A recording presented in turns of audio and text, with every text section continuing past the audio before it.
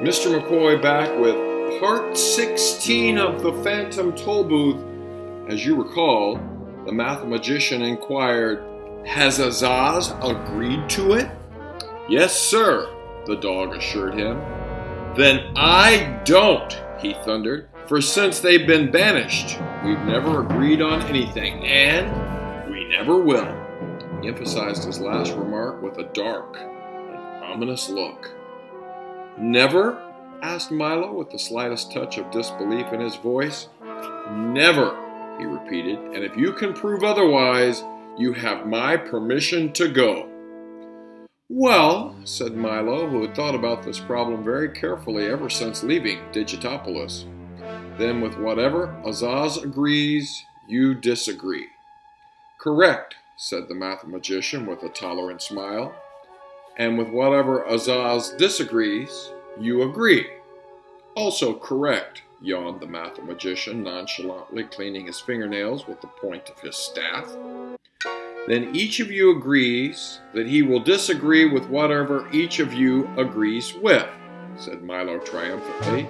"And if you both disagree with the same thing, then aren't you really in agreement?" "I've been tricked!" cried the mathematician helplessly, for no matter how he figured, it still came out just that way. "Splendid effort," commented the humbug jovially. "Exactly the way I would have done it myself." "And now, may we go?" added Talk. The mathematician accepted his defeat with grace, nodded weakly, and then drew the three travelers to his side. "It's a long and dangerous journey," he began softly, and a furrow of concern creased his forehead. "Long before you find them, the demons will know you're there. Watch for them well," he emphasized, "for when they appear, it might be too late." The humbug shuddered down to his shoes, and Milo felt the tips of his fingers suddenly grow cold. "But there is one problem even more serious than that," he whispered ominously. "What is it?" gasped Milo, who was not sure he really wanted to know. "I'm afraid I can tell you only when you return." "Come along," said the mathematician, "and I'll show you the way." And simply by carrying the three, he transported them all to the very edge of Digitopolis. Behind them lay all the kingdoms of wisdom, and up ahead a narrow, rutted path led toward the mountains and darkness. "We'll never get the car up that," said Milo unhappily. "True enough," replied the mathematician, "but you can be in ignorance quick enough without riding all the way. And if you're to be successful, it will have to be step by step." "But I would like to take my gifts," Milo insisted. "So you shall," announced the dodecahedron, who appeared from nowhere with his arms full. "Here are your sights, here are your sounds, and here," he said, handing Milo the last of them disdainfully, "are your words. And most important of all," added the mathematician, "here is your own magic staff. Use it well, and there is nothing it cannot do for you." He placed in Milo's pocket a small gleaming pencil which, except for the size, was much like his own. Then, with a last word of encouragement, he and the dodecahedron, who was simultaneously sobbing, frowning, pining, and sighing from 4 of his saddest faces, made their farewells and watched as the 3 tiny figures disappeared into the forbidding mountains of ignorance. So what do you suppose is going to happen now? Share that with your fellow listener. Almost immediately, the light began to fade as the difficult path wandered aimlessly upward, inching forward almost as reluctantly as the trembling humbug. Talk, as usual, led the way, sniffing ahead for danger, and Milo, his bag of precious possessions slung over one shoulder, followed silently and resolutely behind. "Perhaps someone should stay back to guard the way," said the unhappy bug, offering his services. But since his suggestion was met with silence, he followed glumly along. The higher they went, the darker it became, though it wasn't the darkness of night, but rather more like a mixture of lurking shadows and evil intentions which oozed from the slimy moss-covered cliffs and blotted out the light. Cruel wind shrieked through the rocks, and the air was thick and heavy, as if it had been used several times before. On they went, higher and higher up the dizzying trail. On one side, the sheer stone walls and brutal peaks towering above them, and on the other, an endless, limitless, bottomless nothing. "I can hardly see a thing," said Milo, taking hold of Tock's tail as a sticky mist engulfed the moon. "Perhaps we should wait until morning."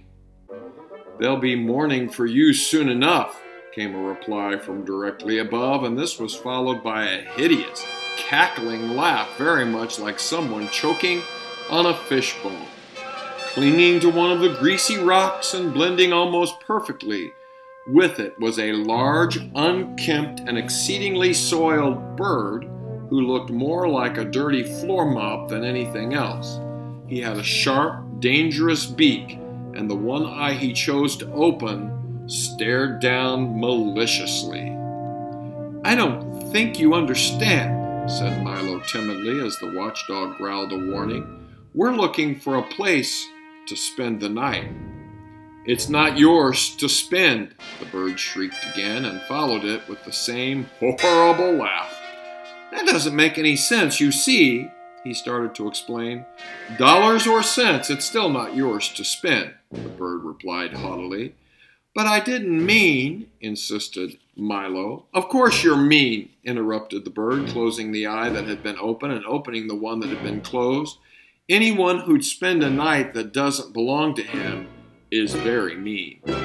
"Well, I thought that by—" He tried again desperately. "That's a different story," interjected the bird a bit more amiably. "If you want to buy, I'm sure I can arrange to sell, but with what you're doing, you'll probably end up in a cell anyway." "That doesn't seem right," said Milo helplessly, for with the bird taking everything the wrong way, he hardly knew what he was saying. "Agreed," said the bird with a sharp click of its beak, "but neither is it left, although if I were you, I would have left a long time ago." "Let me try once more," Milo said in an effort to explain. "In other words—" "You mean you have other words?" cried the bird happily. "Well, by all means use them. You're certainly not doing very well with the ones you know. And you have now." "Must you always interrupt like that?" said Tock irritably, for even he was becoming impatient. "Naturally," the bird cackled. "It's my job. I take the words right out of your mouth. Haven't we met before? I'm the ever-present word snatcher, and I'm sure I know your friend the bug." And then he leaned all the way forward and gave a terrible, knowing smile. The humbug, who was too big to hide and too frightened to move, denied everything. "Is everyone who lives in ignorance like you?" asked Milo. "Much worse," he said longingly. "But I don't live here. I'm from a place very far away called Context." "Don't you think you should be getting back?" suggested the bug, holding one arm up in front of him. "What a horrible thought," the bird shuddered. "It's such an unpleasant place that I spend almost all my time out of it. Besides, what could be nicer than these grimy mountains?" "Almost anything," thought Milo as he pulled his collar up, and then he asked the bird, "Are you a demon?" "I'm afraid not," he replied sadly as several filthy tears rolled down his beak. "I've tried, but the best I can manage to be is a nuisance." And before Milo could reply, he flapped his dingy wings and flew off in a cascade of dust and dirt and fuzz. "Wait!" shouted Milo, who thought of many more questions he wanted to ask. "34 pounds!" shrieked the bird as he disappeared into the fog. "He was certainly no help," said Milo after they had been walking again for some time. "That's why I drove him off," cried the humbug, fiercely brandishing his cane. "Now let's find the demons."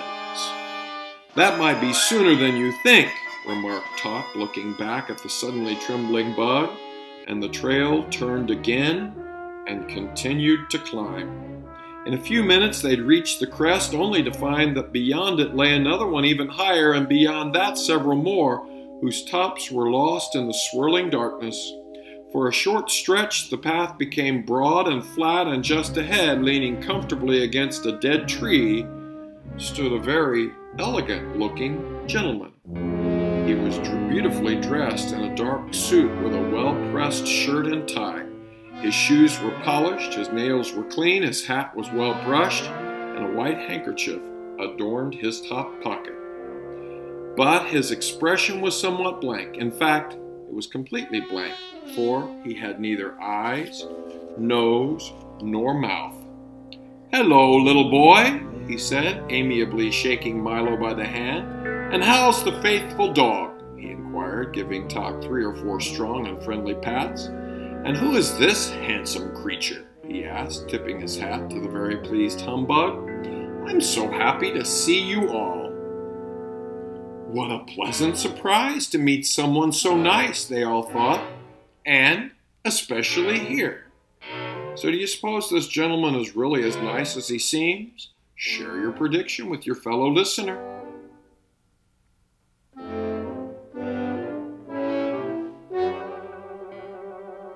"I wonder if you could spare me a little of your time," he inquired politely, "and help with a few small jobs."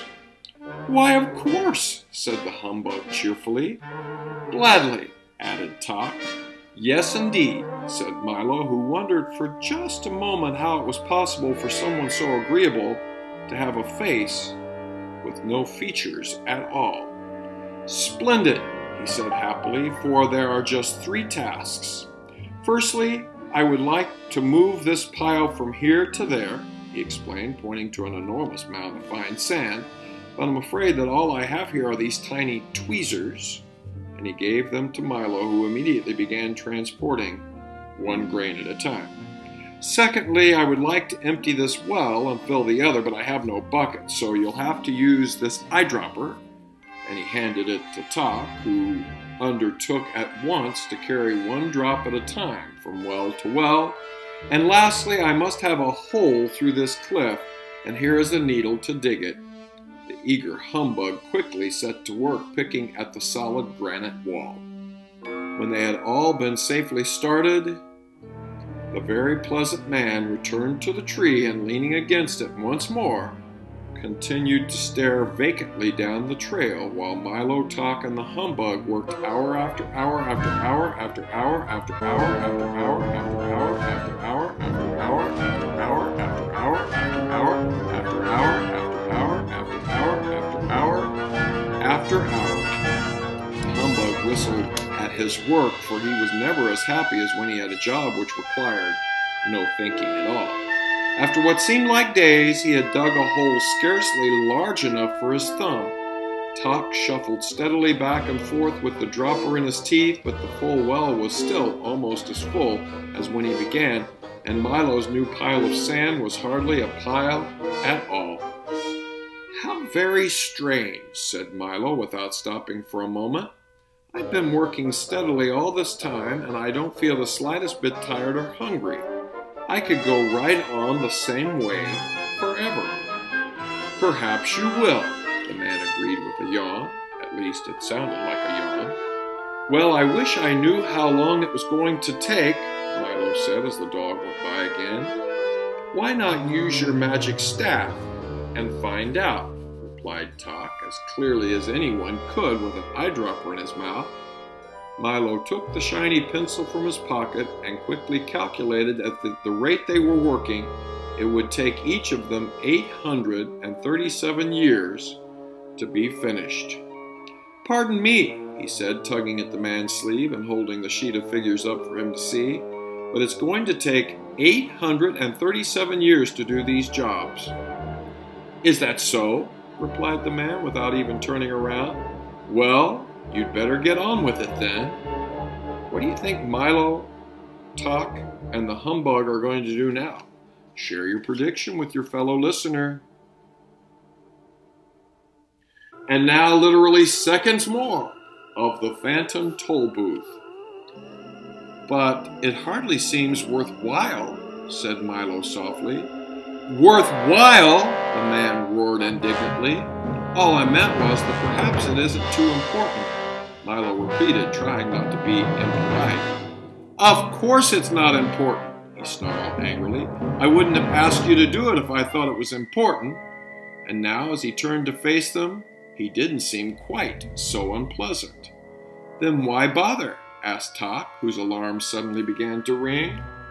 We'll find out the answer to that question and so much more as the Phantom Tollbooth continues.